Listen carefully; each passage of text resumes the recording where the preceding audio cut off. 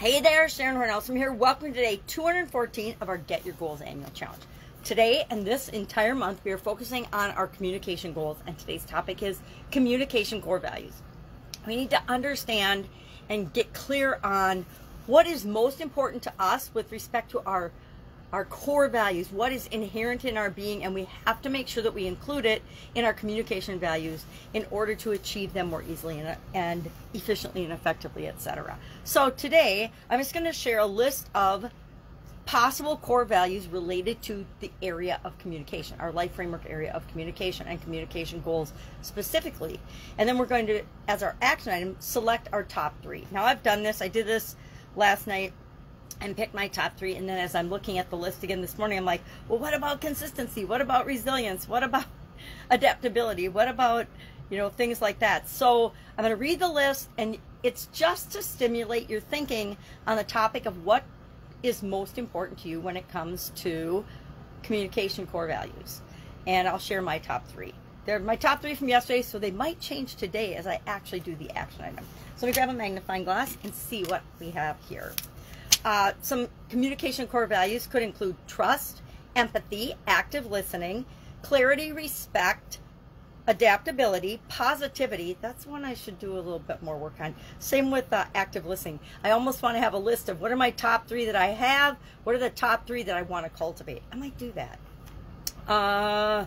Accountability, patience, open-mindedness, integrity, flexibility, feedback, gratitude, consistency, collaboration, vision, accountability, resilience, consensus, confidence, cultural sensitivity, feedback was already on there, leadership, and adaptability was already on there as well. So I don't know why I have those on there twice.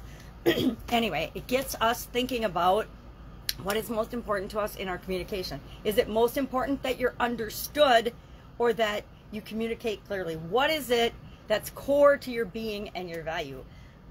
Because our core values are what dictate our thoughts, our feelings, our beliefs, and our actions. They filter everything that we'll even see or experience in the world. So mine were integrity, gratitude, and leadership.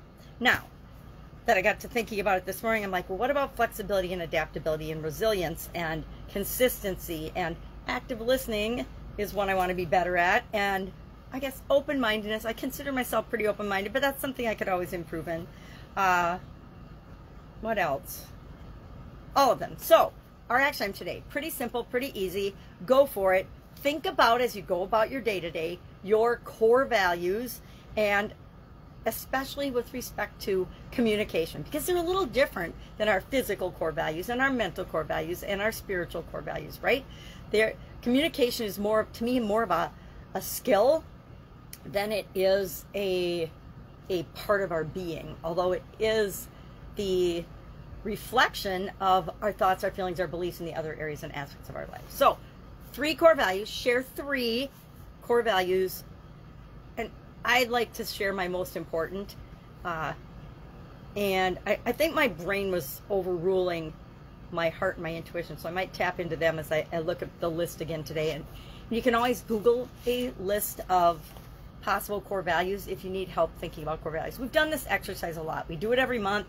I've been doing it every year for decades, as well as sharing it in the challenges that I've been doing over the last several years. So it's a great exercise. We need to know who we are, right? Self-reflection, in order to determine who we are, where we are, what we want, and how we're going to get there is all part of this year's challenge. So, any questions, hit me up. Otherwise, I'll be with you tomorrow thinking about our core values for communication. Have a great day.